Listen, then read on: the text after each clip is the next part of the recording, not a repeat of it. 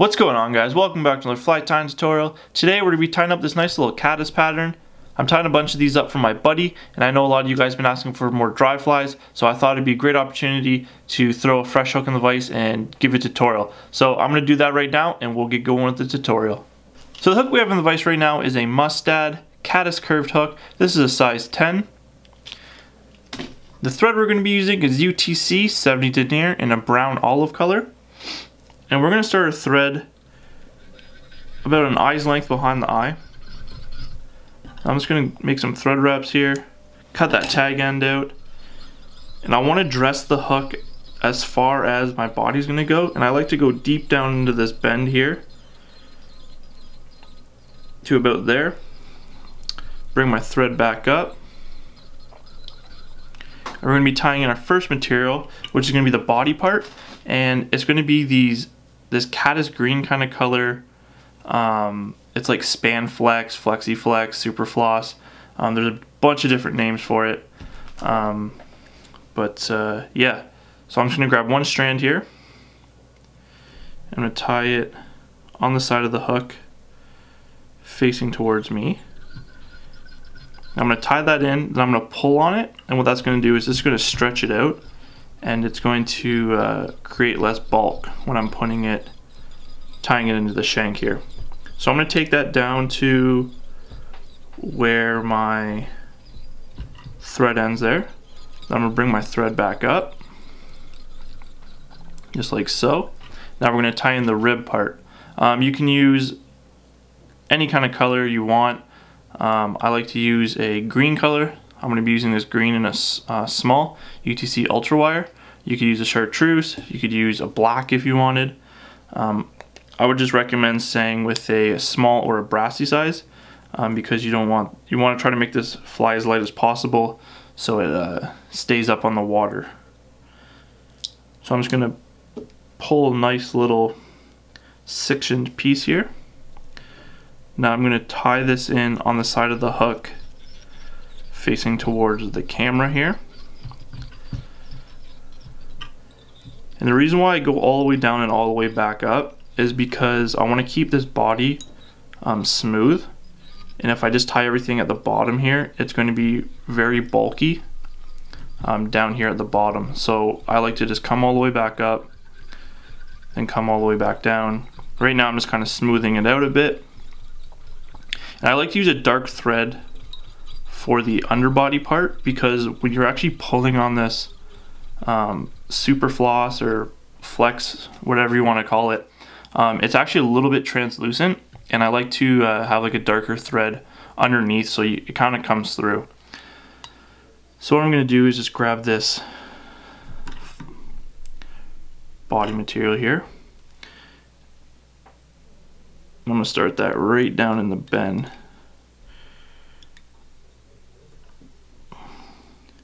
And I'm putting pretty good pressure on it right now. And I'm going to put pretty good pressure on it all the way up the body until I hit about half. And then I'm going to let go a bit, and it actually builds it up a bit. So I'll show you when I get there. But as you can see, I'm just making a little bit overlaying wraps, pretty much touching. You don't want any thread showing. So I'm still pulling on this pretty good amount. Now when you get to about here, you can actually start letting off the pressure, and it actually becomes a little bit more, well, it's thick and it builds up the body a bit. So I'm just going to pinch that for a second and bring my hook back up.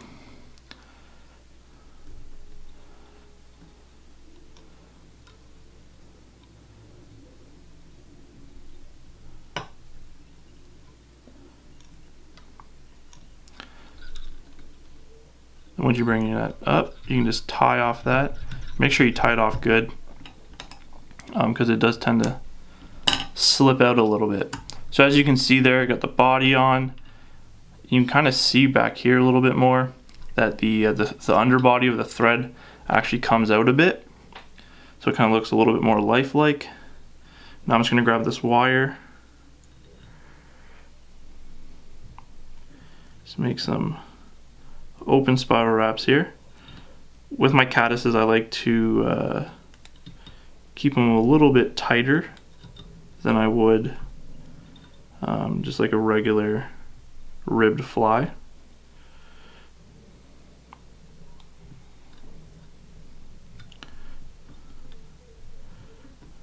Just like so. Then when you want to tie that off really nice and tight.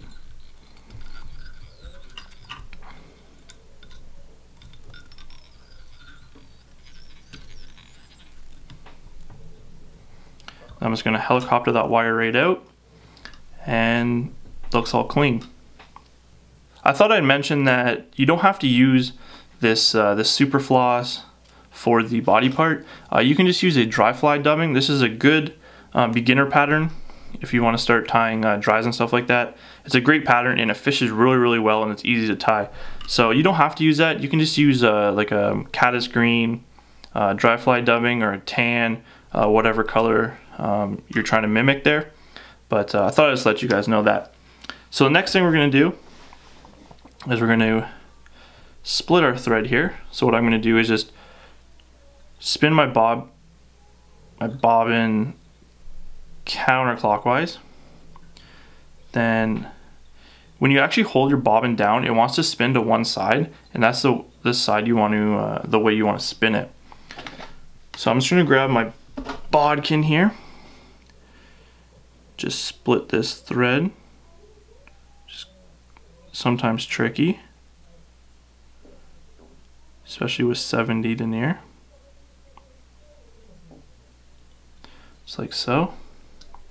So as you can see there, I split the thread part. And we're just going to put a little ice dub in here. This is just a little mixture I have with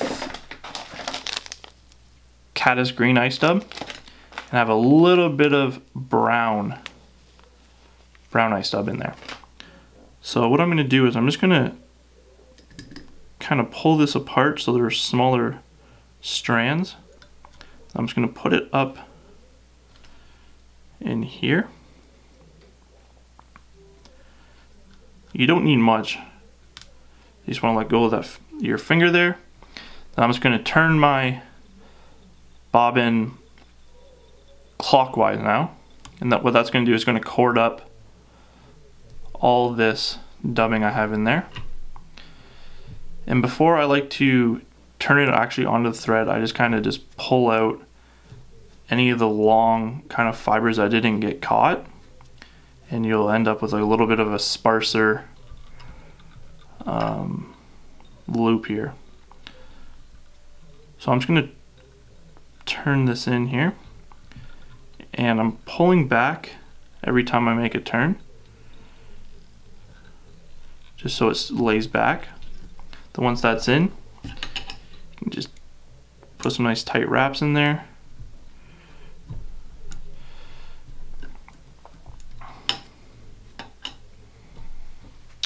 Okay, so for the wing part, we're going to be using some deer hair. I'm just going to cut off about a pencil's diameter, just like so. And I'm actually just going to pull all these fluffies out and the parts, the shorter strands here. I'm going to grab my hair stacker,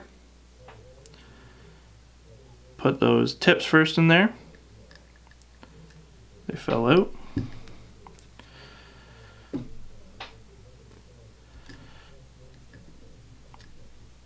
Just like so. I'll just give them a little stacking. You can pull them out, then they will be all lined up. Just gonna grab that with your left hand. And the wing part's gonna be about to the back of the hook bend.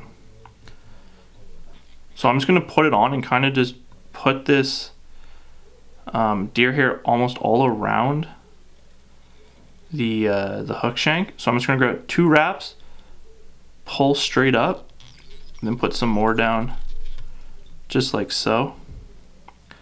Now what I'm gonna do is I'm gonna pull all the hair back. Make some nice wraps in front of that. What that's going to do is just going to make a little bump there. So when you cut ahead, it'll just stay propped up a bit. Now at this point, you can grab your whip finish tool. Just come in and try to put a nice 4 or 5 turn whip finish in there while holding all this hair back. Just like so. Now I'm going to grab all these butts, try to pull them all out. Just like so. Now I'm just going to cut a little head here. That's kind of just a rough head right now. I can trim it up a little bit better. Now I'm just going to come with my scissors and just cut a nice flat spot out underneath here. So this is going to ride right on the top of the water. So I'm just going to come with my scissors and I'm just going to clean up this head just a bit because I like a smaller head.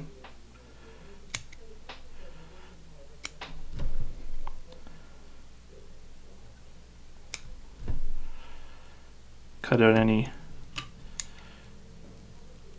long guys here, just like so. Then you put a dab of head cement on there so it doesn't want to roll on you. There you have it. Awesome little caddis pattern, easy to tie, great beginner fly. So I just cut that all nice and flat there. Hope you liked today's tutorial, guys. If you did, give it a thumbs up. Subscribe if you haven't yet. Drop a comment if you have any questions or any comments or anything like that. Thanks a lot again for watching, and we'll see you in the next one.